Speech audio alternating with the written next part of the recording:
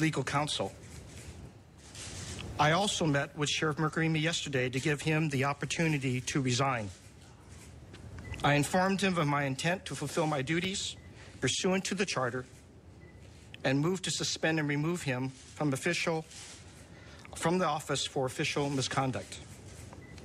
He has chosen not to resign, and now I must act. I have asked the City Attorney to prepare the appropriate documents and notify the Board of Supervisors and the Ethics Commission.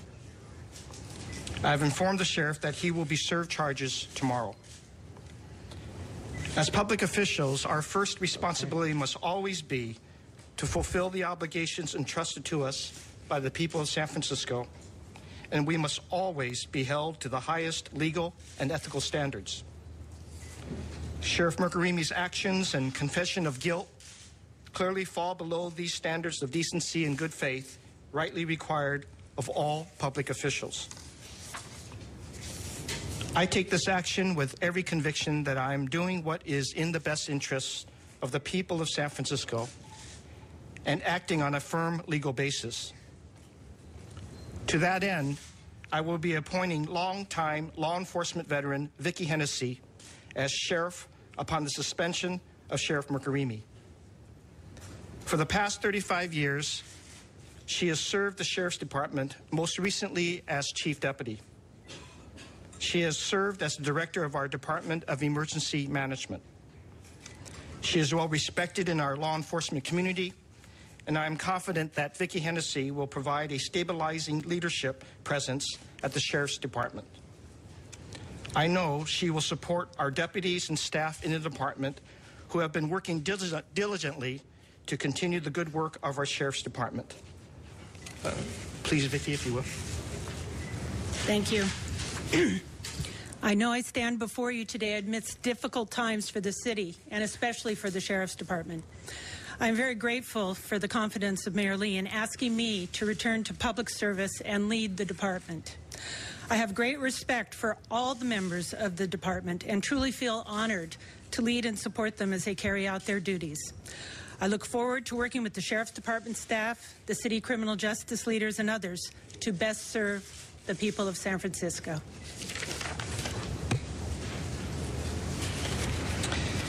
Thank you, Vicki.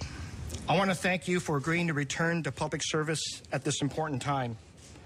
I know you will work hard to restore the people's trust in the office of the sheriff and support the hard-working men and women of your department with the kind of leadership they and the people of San Francisco deserve.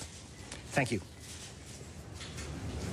And you've been watching San Francisco Mayor Ed Lee live here in the mayor's office as the mayor has just announced that he has suspended Sheriff Ross Mirkarimi. And in fact, the announcement then turned to what we are now learning is the appointment of an interim sheriff, Vicki Hennessy, a veteran of the Sheriff's Department, and in fact has been a chief deputy for some time. As Ken pointed out, the first card was played by Mirkarimi. The mayor just played the next card, which is suspension. And now what happens next? We've been talking about this, but let me just review it for you. An Ethics Commission hearing will resume, right? Then, following the Ethics Commission hearing, they will make a recommendation to the San Francisco Board of Supervisors. At that point, there will be a vote, and 9 of the 11 supervisors have to vote to oust the sheriff before that can happen. So if you get 8 supervisors, that's not enough. So at this point, the ball is, as the mayor put it, in the next phase,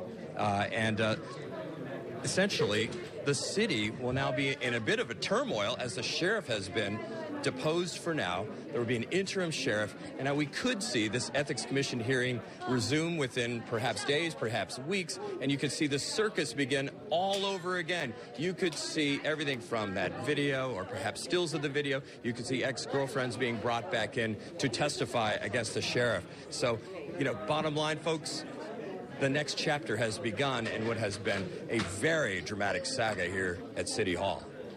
Now, Joe, once these proceedings get underway and it's, as you said, the ball is in the Ethics Commission's court, how long is that going to take? Any word on is there a cap on how long the sheriff can be suspended from his office?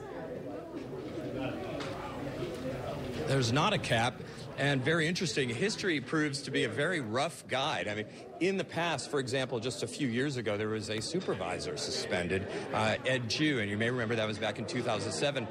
And the Ethics Commission hearing took weeks, perhaps as many as 6 weeks, if memory serves right, before they could even figure out which direction to go. And by then, he just called it quits and was fired, essentially. So that you could see that go on for weeks, perhaps into next month or the next. All right, Joe Vasquez at City Hall, thank you.